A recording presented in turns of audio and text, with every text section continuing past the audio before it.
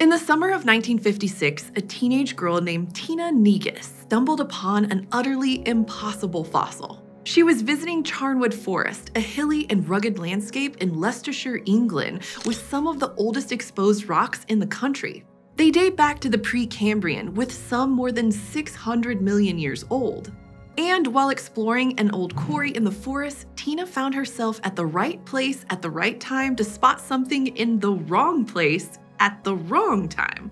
A fossil, and a pretty beautiful one at that, kind of shaped like the frond of a fern. But there was just one problem. It was almost a geological law that rocks this old could never contain fossils. Because it was common knowledge that multicellular organisms with complex body plans only emerged later, in the Cambrian explosion around 541 million years ago.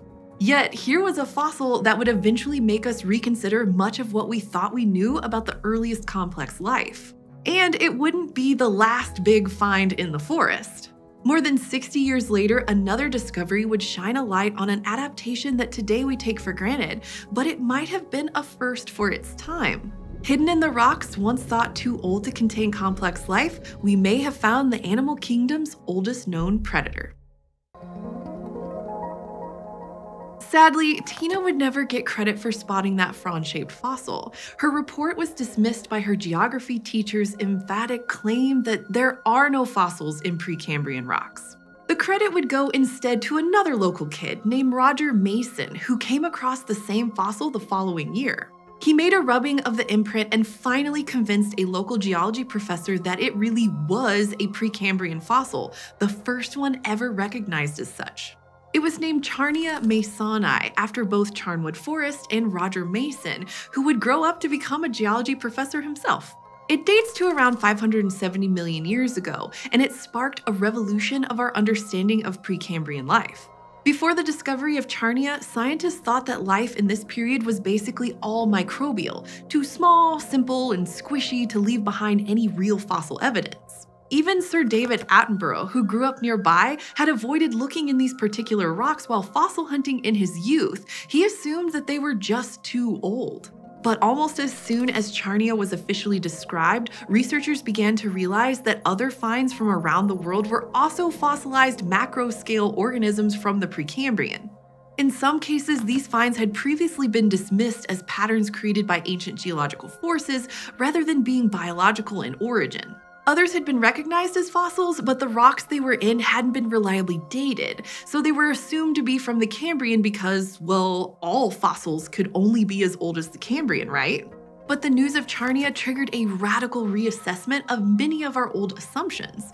Suddenly, the concept of a Precambrian world of complex life forms went from being impossible to being impossible to ignore. And in the years since then, many more of these weirdos have been described from around the world, from Canada to Namibia to Australia. This collection of creatures became known as the Ediacaran biota, named for the geological period they inhabited, the one right before the Cambrian. They've revealed to us a previously unknown chapter in the history of life, one in which groups of complex, macroscopic, and bizarre organisms diversified and thrived well before the Cambrian explosion. And Charnwood Forest has continued to be an exceptionally valuable window into the life forms of this period. Many of the oldest and best preserved fossils from the Ediacaran have been found there. Some of the most abundant belong to a group called the Rangiomorphs, which includes Charnia. Like most Ediacaran life, these soft-bodied organisms were totally unlike anything alive today. They were bound to the seafloor via a holdfast and didn't move around. And they had a fern-like frond structure that branched off their central stem that gave them a plant-like appearance, but they weren't plants at all. They lived too deep for much light to reach them, so they didn't photosynthesize. But they also lacked a clear mouth, gut, or any other kind of feeding apparatus. In fact, they don't seem to have actively done anything to feed. Predation hadn't been invented yet, beyond a few Ediacaran groups that may have grazed on microbial mats and algae. Actively catching and eating other organisms only became common with the rise of modern animal groups in the Cambrian. Instead, our best guess at the moment is that they passively absorbed dissolved organic carbon from the seawater. But while rangiomorphs like Charnia are some of the earliest and most abundant ediacaran life forms, a diverse range of other weirdos also appeared alongside them later on. Some lived at other depths, some were mobile, and they came in a range of shapes and sizes, including tubes, discs, bags, and quilts. They're generally so strange and alien-looking that it's been a real struggle to figure out both how they relate to each other and how they relate to later animal groups that became dominant in the Cambrian. Some have been tentatively interpretive as primitive members of those animal groups, though not without controversy. But most seem like entirely separate evolutionary experiments with no direct link to any animals living today. But in that crowd of ancient strangers, we have seen one familiar face. In 2022, scientists reported a new, out-of-place fossil from Charnwood Forest that once again broke all the rules. It was found preserved alongside some rangiomorphs, close to the site where Tina had found the first Charnia. And it dated to around 560 million years ago, nearly 20 million years before the Cambrian explosion.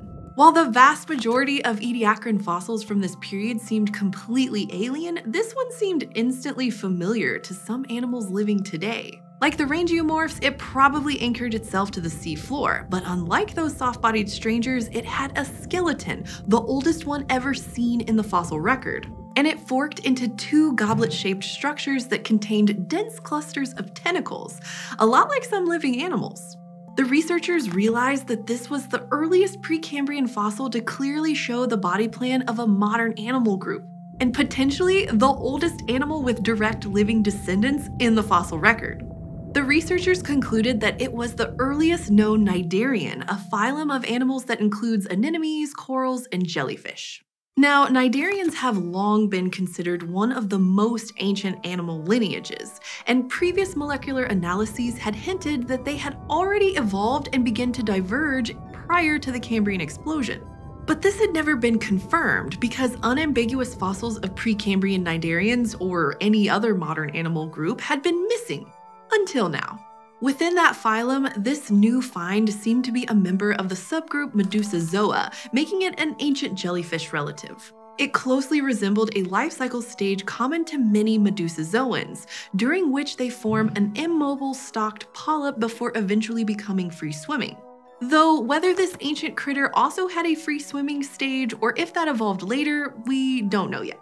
And rather than passively absorbing nutrients from the water, it likely used its tentacles for the same thing modern Medusazoans use them for, capturing prey, probably plankton and protists. This makes it potentially the oldest animal predator ever found, pushing back the evolution of predation by around 20 million years.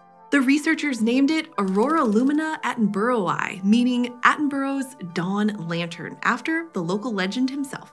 Dawn referenced its immense age, the fossils, not Attenborough's, and lantern honored the cupped tentacles' resemblance to a flaming torch.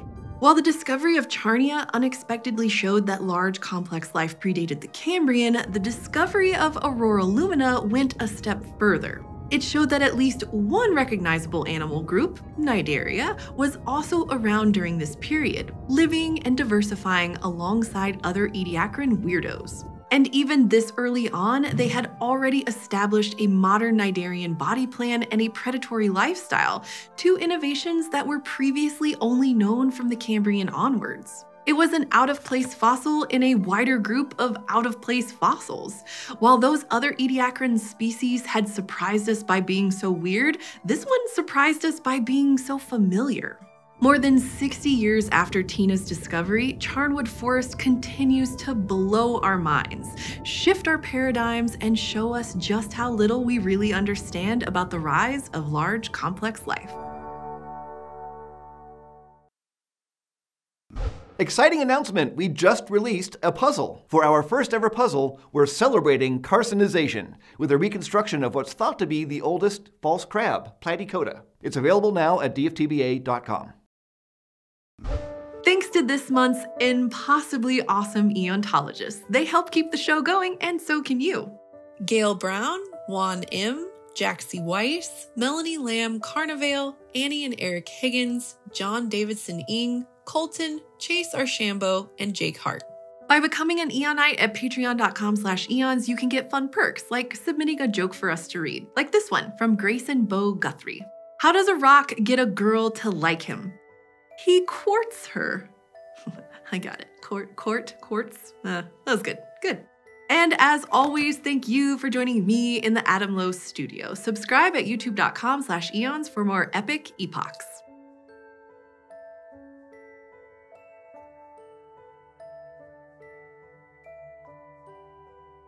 Oh. Somebody's coming down the stairs. That's crazy. You can hear him coming down the stairs from the 3rd floor. We're in the basement. I know.